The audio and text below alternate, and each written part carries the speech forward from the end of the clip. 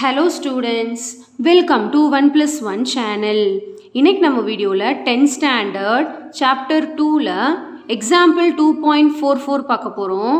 இந்த ப்ராப்ளத்துல பாத்தீங்கன்னா the product of three consecutive terms of a geometric progression is 343 அப்படினு கொடுத்திருக்காங்க.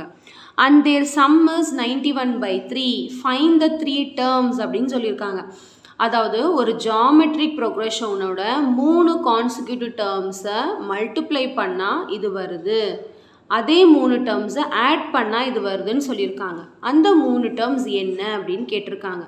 ஸோ நம்ம இதே ஃபார்ம் வந்து அரித்மெட்டிக் ப்ரோக்ரஷனில் பார்த்துருப்போம் இல்லையா? 3 கான்சிக்யூட்டிவ் டேர்ம்ஸ் அரித்மெட்டிக் ப்ரோக்ரஷனில் a-d a+dன்னு எடுத்துருப்போம், ஞாபகம் இருக்கா? அந்த 3 டேர்ம்ஸ் கண்டிப்பாக ஞாபகம் வச்சுக்கணும். அதே மாதிரி ஜியோமெட்ரிக் ப்ரோக்ரஷனுக்கு நம்ம 3 கான்சிக்யூட்டிவ் டேர்ம்ஸை என்னென்னு எடுக்கணும்னா a/r a/ar இதை மட்டும் ஞாபகம் வச்சுக்கோங்க, சரிங்களா? ஸோ இப்போ நம்ம கண்டிப்பாக இதில் இந்த மாதிரி கான்சிக்யூட்டிவ் டேர்ம் சம்ஸ்லாம் இம்பார்ட்டன்ட், சரிங்களா? So first let the 3 consecutive terms 3 consecutive terms of GP be a/r a/ar, சரிங்களா? ஸோ இதுதான் 3 consecutive terms. இப்போ நம்ம என்ன பண்ணணும்னா இதோட ப்ராடக்ட் என்னன்னு சொல்லியிருக்காங்கன்னா ப்ராடக்ட் வந்து 343ன்னு சொல்லியிருக்காங்க. இதோட ப்ராடக்ட் வந்து 343, இதோட சம் வந்து 91/3. ஸோ இதோட ப்ராடக்ட்னா மூணுத்தையும் மல்டிப்ளை பண்ணுங்க. a/r into a into ar is equal to 343, சரிங்களா? ஃபஸ்ட்டு ப்ராடக்ட் தான் போடணும் ஜிபியில் பொறுத்த வரைக்கும். ஏபியை பொறுத்த வரைக்கும் ஃபஸ்ட்டு சம் கொடுத்துருந்தா சம் அடிஷன் போடுவோம், ஏன்னா அப்போ தான் அதில் ஏவோட வேல்யூ கண்டுபிடிக்க முடியும். ஜியோமெட்ரிக் ப்ரோக்ரஷனில் ஃபஸ்ட்டு ப்ராடக்டை போட்டால் தான் ஏவோட வேல்யூ கண்டுபிடிக்க முடியும், சரிங்களா?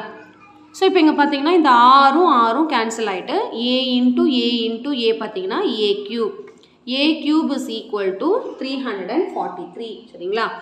இப்போ அதே சேம் கான்செப்ட் தான். எப்பயுமே இங்கே இந்த ஏவோட வேல்யூ தான் நம்ம கண்டுபிடிக்க போகிறோம். அப்போ இங்கேயும் பவர் 3ன்னு வர வைக்கணும்.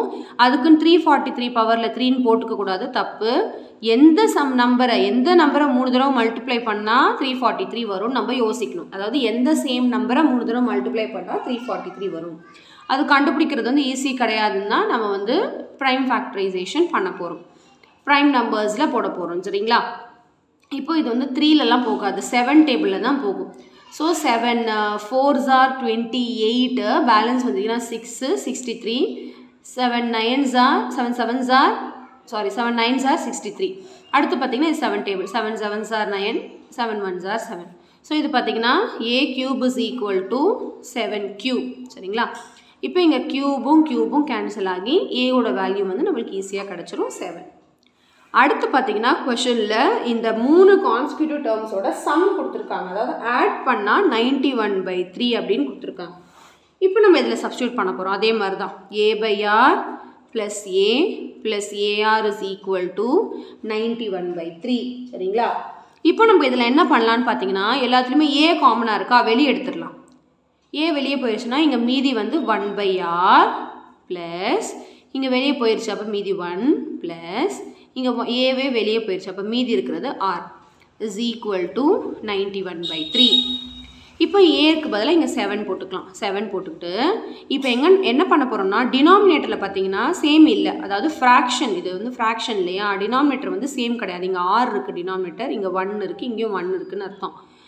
இப்போ நம்ம எல்லாத்தையும் டினாமினேட்டர் சேம் பண்ணணும்னா இது வந்து வேரியபிள் இல்லையா? அதனால் டினாமினேட்டர் வந்து சேம் பண்ணணும்னா அந்த டினாமினேட்டர் அப்படியே தூக்கி எழுதிக்கோங்க, சரிங்களா? ஆறுங்கிறது டினாமினேட்டர், சரிங்களா? இப்போ இந்த டினாமினேட்டர் ஆல்ரெடி 6 இருக்குது. அப்போ ஆல்ரெடி இருந்துச்சுன்னா நம்ம எதாலையும் மல்டிப்ளை பண்ண மாட்டோம், அது அப்படியே எழுதிப்போமா? இங்கே பார்த்தீங்கன்னா இங்கே 6 வர வைக்கணும். அப்போ இதை 6ஆல் நான் மல்டிப்ளை பண்ணணும், நியூமரேட்டரையும் டினாமினேட்டரையும். அப்போ 1 into r, புரியுதுங்களா? அடுத்து ப்ளஸ் இங்கேயும் 6 வர வைக்கணும். அப்போ 6ஆல் மல்டிப்ளை பண்ணால் r into r². இப்போ எல்லா டினாமினேட்டரும் சேம் ஆகிடுச்சு, சரிங்களா? இப்போ இந்த 7 இந்த பக்கம் வந்தால் அந்த 7 வந்து அந்த பக்கம் போனால் டிவைடில் வரும், கீழே எழுதணும் 7, சரிங்களா? இல்லை நீங்கள் இந்த பக்கம் அப்படியே வச்சுக்கலாம், ஒன்றும் தப்பு கிடையாது. இப்போது 1 plus r/r² is equal to 91/3 into 7. இந்த 7 வந்து இந்த பக்கம் மல்டிப்ளைல இருக்குது, இந்த பக்கம் வந்தால் கீழே டிவைடில் வரும். ஏன் மேம் டிவைடில் இருக்குது ஆனால் இங்கே மல்டிப்ளைல எழுதியிருக்கீங்கன்னு சொல்லாதீங்க. இது வந்து கீழே வரும் டினாமினேட்டரில். இப்போ இது 7 டேபிளில் ரெண்டும் கேன்சல் ஆகும். கேன்சல் பண்ணிடலாம். 7 1s are 7, 7 1s are 7, balance 2 21, 7 3s are 21. Okay, மீதி என்ன இருக்குன்னா 13/3 இருக்குது. So 1 + r square by r is equal to 13/3. இப்போ என்ன பண்ணணும்னா கிராஸ் மல்டிப்ளை பண்ணணும். நம்ம இதில் ஆரோட வேல்யூ தான் கண்டுபிடிக்கணும். ஸோ கிராஸ் மல்டிப்ளை பண்ணால் 3 × 1 + r square வரும் ஈக்குவல் டு 13r. இப்போ 3 எல்லாத்துக்கூடயும் நான் மல்டிப்ளை பண்ண போகிறேன். 3 + 3r + 3r square is equal to 13r. இப்போ இது ஒரு ஈக்குவேஷன் மாதிரி ஃபார்ம் பண்ண போகிறோம். 13r இந்த பக்கம் கொண்டு வர போகிறேன். அப்போ 3 + 3r + 3r square மைனஸில் வரும் 13r, இந்த பக்கம் 0.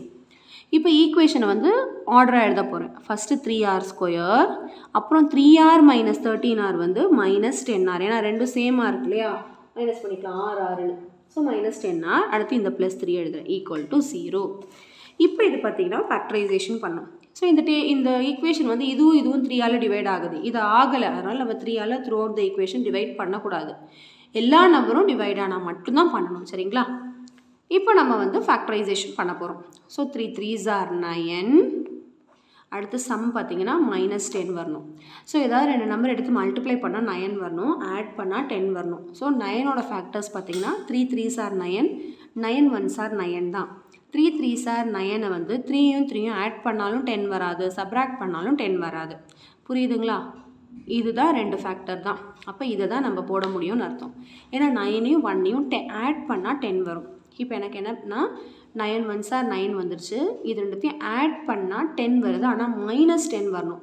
அப்போ நம்ம எப்போ ஆட் பண்ணுவோன்னா ரெண்டுமே சேம் சைனாக இருந்தால் ஆட் பண்ணிவிட்டு அதே சைனை போட்டுக்குவோம். ஸோ அதே மாதிரி இதை மல்டிப்ளை பண்ணாலும் ப்ளஸ் ஆயிடுச்சு. ஸோ நெக்ஸ்ட் என்ன பண்ணணும்னா இங்கே 3 இருக்கு இல்லையா, ஸோ அந்த 3ஆல் ரெண்டுத்தையும் டிவைட் பண்ணிக்கணும், மறந்துடாதீங்க. அதாவது ஆர் ரெண்டுத்துக்கும் ஷேர் பண்ணிக்கணும். இப்போ இங்கே வந்து கேன்சல் ஆகும். இது 3 1s are 3, 3 3s are 9. ஆனால் இது கேன்சல் ஆகாது, அப்படியே வச்சுக்கோங்க. இப்போ நம்ம ஃபேக்டர்ஸ் எப்படி எழுதணும்னா டினாமினேட்டரில் எழுதணும். 1r - 3, 1rங்கிறது r, so r - 3 × 3r - 1. அதாவது ரெண்டு ஃபேக்டர்ஸ் வரும், ஆருக்கு வந்து ரெண்டு வேல்யூ வரும். So r - 3 = 0 1, r - 3 = 0 1. அப்போ r = 3 வந்துடுமா, -3 அந்த பக்கம் போனால் +3. அடுத்து 3r - 1 = 0 1. அப்போ 3r = +1 வரும். அப்போ r = 1/3 டிவைடில் வந்துடும். ஸோ ஆரோட வேல்யூ 2 வந்திருக்கிறதுனால நம்ம 2 கான்ஸ்டிடியூட்டிவ் டேர்ம்ஸ் வரும். ஓகேங்களா? ஸோ ஃபஸ்ட்டு ஏவோட வேல்யூ என்ன இருந்துச்சு, if a is equal to 7 and r is equal to 3, the 3 consecutive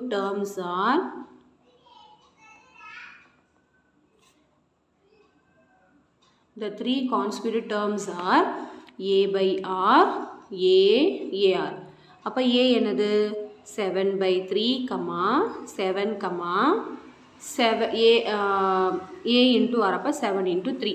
அப்போ 7/3, 7, 7 3s are 21. ஸோ இது ஒரு 3 கான்ஸ்டிடியூட்டிவ் டேர்ம்ஸ். அடுத்து if a = 7 and r is equal to 1/3, the 3 அதுக்கு ஒரு 3 கான்ஸ்டிடியூட்டிவ் டேர்ம்ஸ் கண்டுபிடிக்கணும். the 3 consecutive terms are அதே மாதிரி தான்.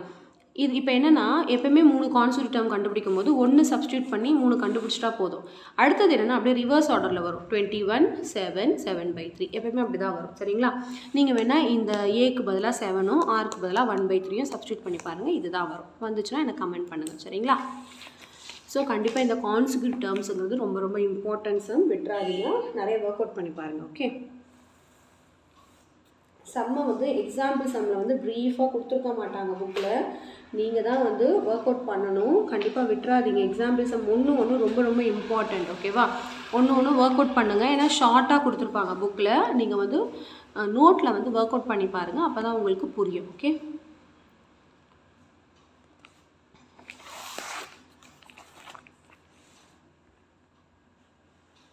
ஸோ கண்டிப்பாக இந்த சம் நல்லா உங்களுக்கு கிளியராக அண்டர்ஸ்டாண்ட் ஆகிருக்கும்னு நினைக்கிறேன்.